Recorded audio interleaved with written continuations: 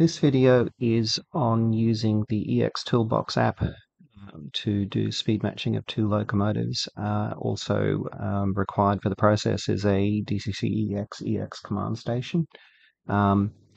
The two locos that I'm going to speed match, these two here, are two that I would never ever run together as a consist, but just as a useful exercise to go through the process to show you what's involved with speed matching two unrelated locomotives, and probably run across some of the pitfalls that are associated with that. The first thing you need to do, you need a loop of track. You need to choose which one of your locomotives is going to be your master. I've deliberately chosen this, but really, if you're doing proper speed matching, you need to make sure that the slowest of the locomotives that you have is the master, and that may not be the lead locomotive, because you can always slow down a fast locomotive, but you can't speed up a slow locomotive if that's its maximum capable speed. So to start the process off, I need to read the details of this locomotive that I'm going to change. So I've started off EX-Toolbox, and if you look at the speed matching page, I need to read the values on here because they're the ones we're going to play with. But to do that, I need a programming track. This is currently set for the main, so I'm just going to switch it over to programming. Set it, go back to speed matching. Oops, wrong one. Speed matching, and I'm going to read the details for that locomotive. It reads about 8 values: the low, mid, high, acceleration, deceleration, kickstart, and CV29 and its address. If any of the values come up here as -1, it means it failed to read that value, probably dirty track, dirty wheel, something like that, and you need to rerun the process so that it's got all the values. So it's grabbed all of those, and it's told me about CV29. And this is the other key feature. You can't use this process if it's using the speed table, so it's saying it's not used, which is fine. So it's going to use the low, mid, high values. If it is set for using the speed table, you need to alter that first, and you can do that from the CV programming page. And then some hints on how to actually change that. The CV29 is a bit of a confusing one to do.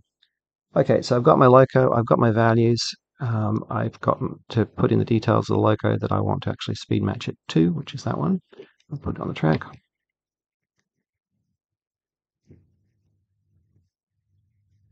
Yep, so she's on. And I need to change the track now back to main, because this process works by programming on the main, or POM. Set that, turn the power on, go back to the programming speed matching page.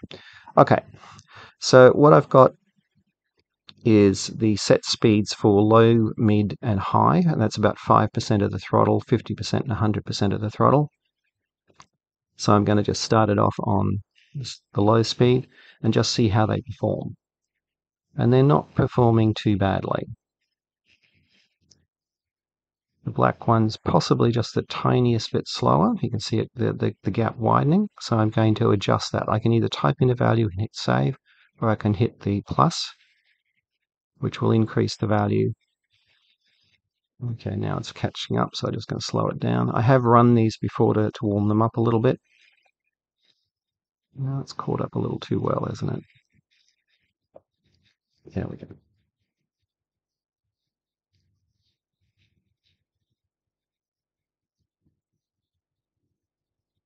I think there's a little bit of a kink in the track there because that one struggles at that point. No, it's a bit too slow at that speed. And this is one of the pitfalls, that sometimes you can never get them to run exactly correct. So you might jostle between one value and the next, and one's too high, one's too low. I have a personal preference that if I'm running something at the rear and I can't get them to exactly speed match, I'll make the rear one slightly faster, which is what I've got here now. So that's probably pretty good. I can't do much better than that. So I'll now go to the mid speed, and it needs to be sped up a lot. So I'll type in a value in here, let's say 100, and see what I get. Oops, save that. And it's still up its rear. So I'm going to change the step size now to 10. So now instead of every time I hit the plus or minus, it's going to increase it. Instead of increasing it by 1, it's going to increase it by 10. That's 110. 120, and now it's gone past my high speed value, so I'm just going to increase that to 0, save it, but it's still too slow.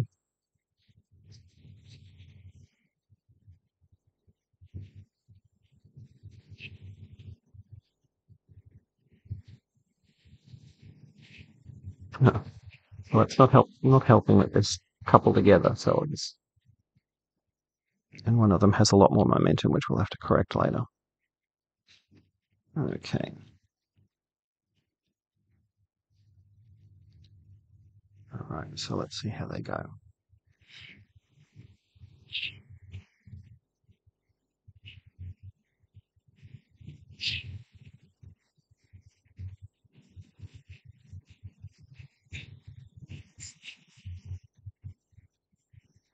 Okay, well now it's too fast.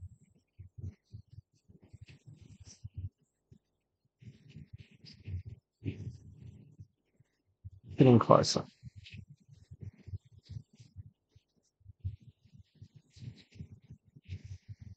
Well, that's back at the 110 where I was, so I'm just going to change my step now again. So instead of step at 1, that's 11, 12.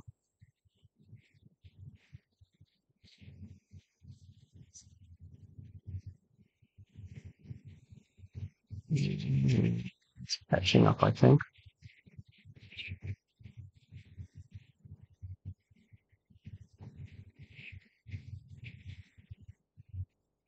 No.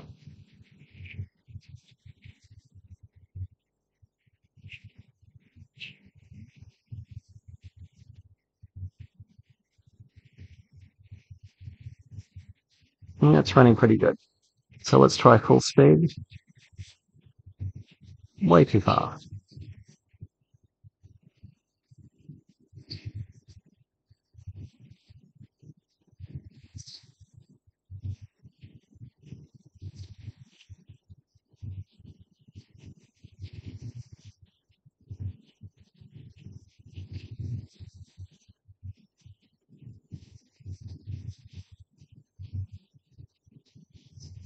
And that's getting pretty close.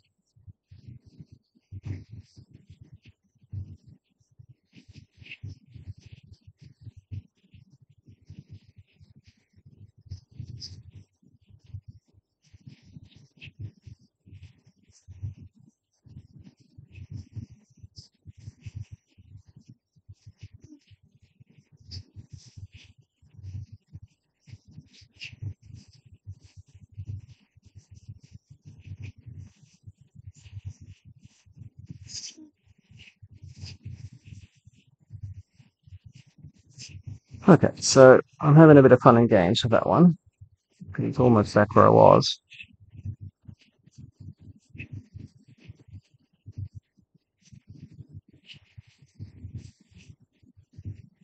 I am back where I was.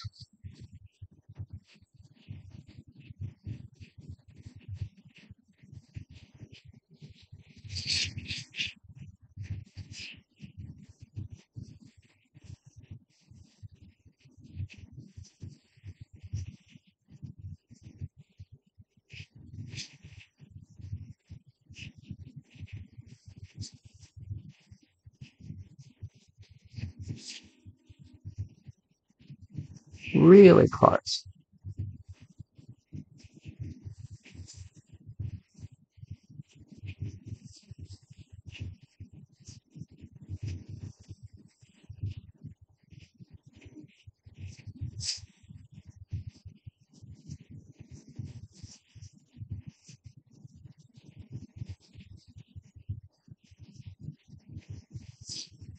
Okay, for the purposes of the exercise, I'm going to call that close enough. You probably should fiddle with that more. But now we have to look at a few other things.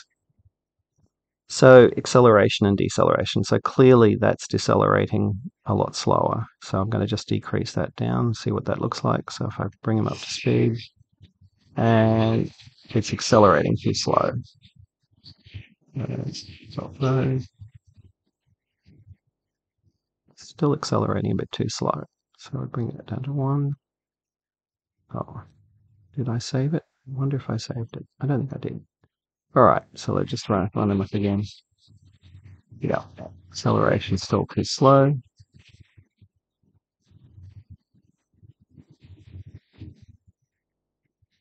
And they're coupled together again.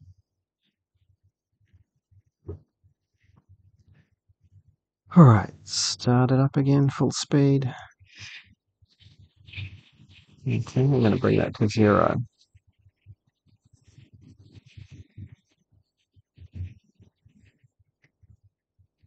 And they're coupled together again.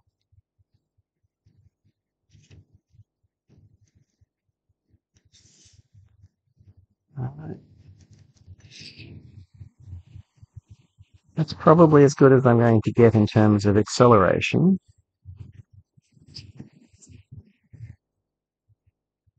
And in terms of deceleration, I think I'm just going to drop that by... Oh no. No, I think I'll probably just leave that as it is. So...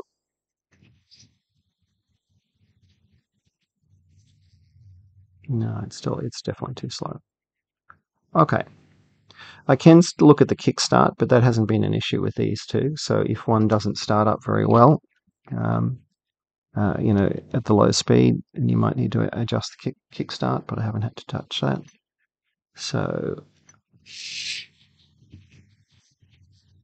that's basically the process. You just need to continue fiddling with those values until you're happy with it.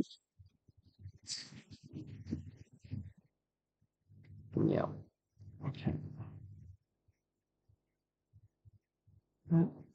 Deceleration is, yeah. Yeah, the problem is you're never going to get them right because the two locomotives are just too different. But anyway, so that's DCC-EX Toolbox speed matching.